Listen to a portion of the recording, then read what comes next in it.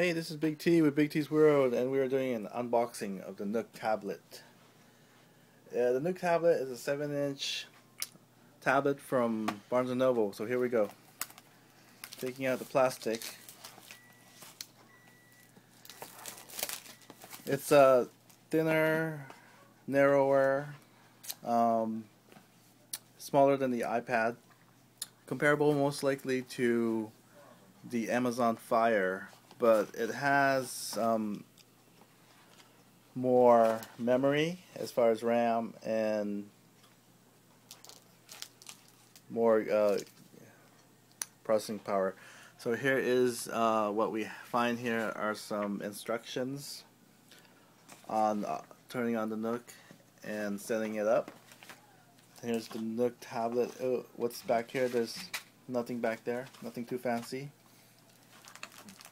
And bottom here we have some power plugs, some power adapters. And here's the Nook itself. We're going to take out the plastic. Plastic's covering both sides of the Nook, or all sides, I would say.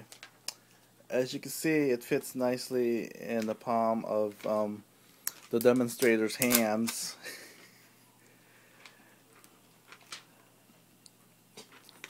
It's good that they wrapped it up when they shipped it over to our offices here. Almost dropped the Nook. Okay, so let's walk around the edge and see what is out here. So right there, I think, is a slot for the micro USB drive. You're able to add more external memory. Oh, no, over here is the slot for the micro SD drive on this edge with this weird hook thing that serves a little purpose there. There's the home button, the N looking thing there. That's the power button on this corner. And there's the 3.5 micro earphone jack. There's a volume rocker on this side, on the right side of the Nook. And the shade of the Nook Tablet here is a little bit lighter than the Nook color. They're same built, same shape and everything. So the first thing we have to do is charge it. Alright, and there you have for the unboxing of the Nook Tablet. We'll get back to you soon once we start playing with it and exploring all the features.